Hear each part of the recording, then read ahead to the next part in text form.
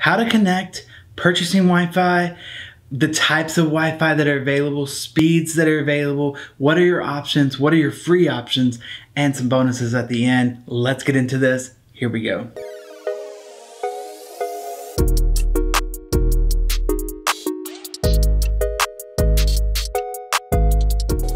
Connecting to Wi-Fi on Delta is super easy.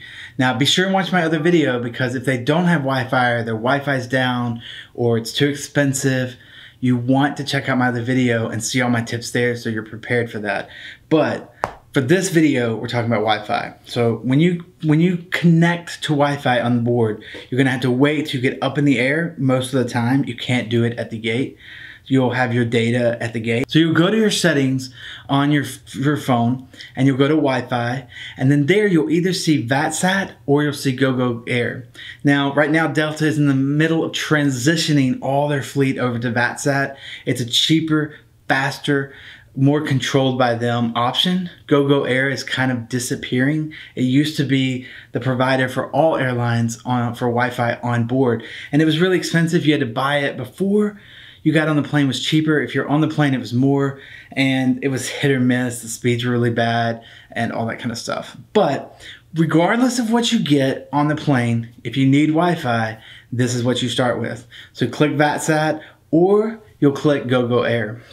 Now, if you know your flight and you know your flight number, your flight information, you can usually find out if they have GoGo Air. Most of Delta's fleet has been transitioned since 2021 over to the new Wi-Fi. So I wouldn't worry about it too much.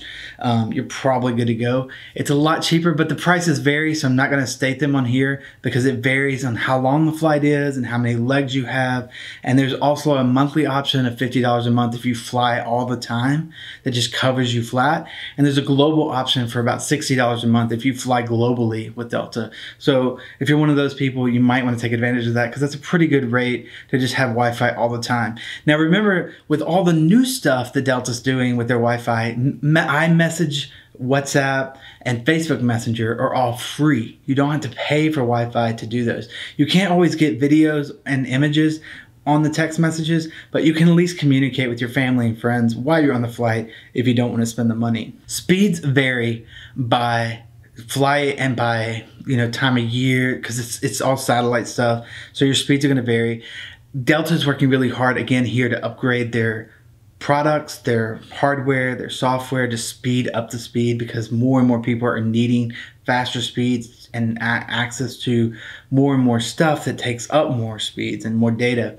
So that's coming. If you're on one of the newer flights, you probably have that. If you don't, you will get that eventually throughout the year. Now, purchasing Wi-Fi on Delta is really simple. So once you connect to VATSAT, it's going to pop up a window and let you decide on what your package is. You can just say done and use the free version, or you can choose one of the paid versions. If you don't see a paid version here, then you can go over to deltawifi.com on one of your browsers, your Chrome, Safari, Explorer, Firefox, whatever you have on your phone.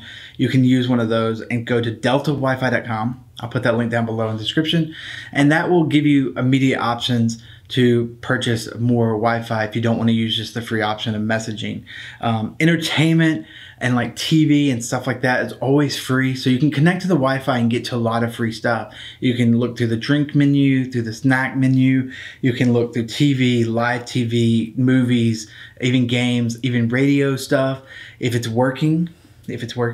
And you can do the free messenger. When you pay for Wi-Fi on a plane, you're really paying to like browse the internet on your laptop, on your iPad, on your phone, going to websites, checking your email, shopping online, whatever it is. You can't stream like Netflix or Hulu on the Wi-Fi. That's just going to be blocked because of the speed limit and because of the data limit. But you can just browse and do your normal stuff, and that's why most people pay for Wi-Fi. I do it so I can stay in contact with the office and with the things I need to do, and just browse the internet because I'm bored sometimes on the flight. I don't always buy Wi-Fi because sometimes it's a short flight and I just don't want to spend the money.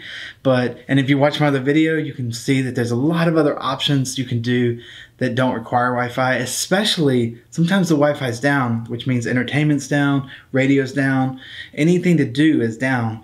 So watch my other video. I'll put it right here and I'll put it at the end and I'll put it down in the description. That'll give you tips on how to solve that problem. Currently, the new Wi-Fi is available on 250 routes, 3 fleets, and 313 aircrafts. That's a lot. I mean, that's a lot. So you're pretty covered on Wi-Fi. This is normally something you really care about on long haul flights, is what we call them.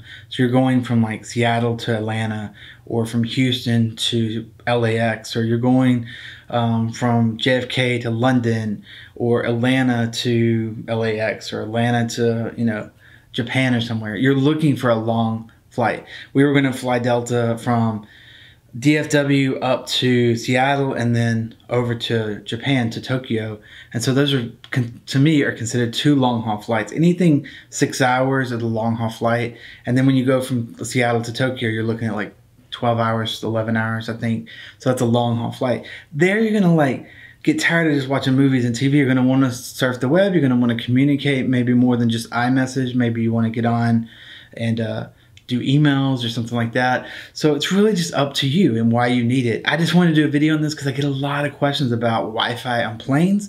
And so I'm going to do one for every airline, but this is specific to Delta, and I hope it helps you. Again, my other video with my 5 tips is right down below, and I'll put it here and I'll put it at the end of the video too, so you can click on it. Hey, if you're not a subscriber, hit that subscribe button. It's free to do so. Cancel anytime. Become part of the Zachus Nation. You're gonna get notified first when I put up videos just like this of honest reviews. I'm not sponsored. I'm not bought out. I just try things or do things and want to help you out. That's what I'm doing. And I call it Zachus. I tried it because I'm just trying stuff and telling you about it so you can see cool stuff, find, discover things that make your life better, fun, more efficient, easier, and products you're looking to purchase. Like right now, you're probably looking to fly Delta. You've got a ticket, or you're thinking about buying a ticket, and you came on here to find out about Delta Wi-Fi. And I've got a lot of other tips too coming and already live on the channel. So just hit that subscribe button and you'll get notified first when I put up great videos, and you might get surprised, you know. I love seeing your beautiful faces. I hope you have an amazing flight, an amazing trip. Delta is awesome, and I will catch you in the next Zachus video. Peace.